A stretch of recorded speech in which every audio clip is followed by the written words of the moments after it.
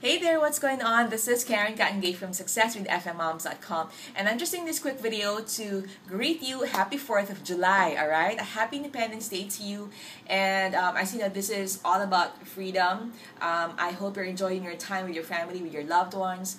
Personally, we will be going out later, but before that, I'll be setting something up on my computer.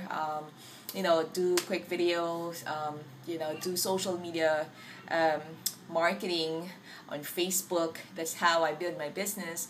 But after that, I can pretty much do what I want to do. We can go out. If I decide to sleep and just rest for the whole day, I can do that as well. That's the beauty about having an online business. It's because it's literally giving me freedom with what I want to do. There's work. I'm not saying that there's not any work. There is work, but the beauty about this is once you set it up, you can do something else and have life. Have time with your family, do a barbecue with your family in the backyard, or go to them swimming, and your business will continue to run for you.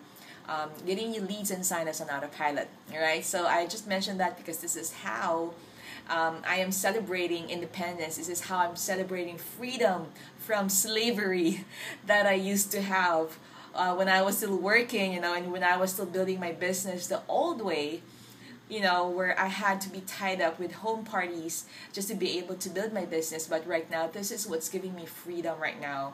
I'm able to build my business while I'm having a life. So how are you celebrating your freedom today?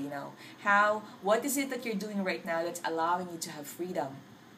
Okay, so anyways, I'm gonna leave that question to you, and I do hope that you are working on something that's gonna give you freedom, or you are actually enjoying it right now, all right, in the spirit of Independence Day. So with that, I'm gonna leave you at that. I hope you're having a blast today. Again, happy 4th of July, and I look forward to seeing you on my next video. Bye bye.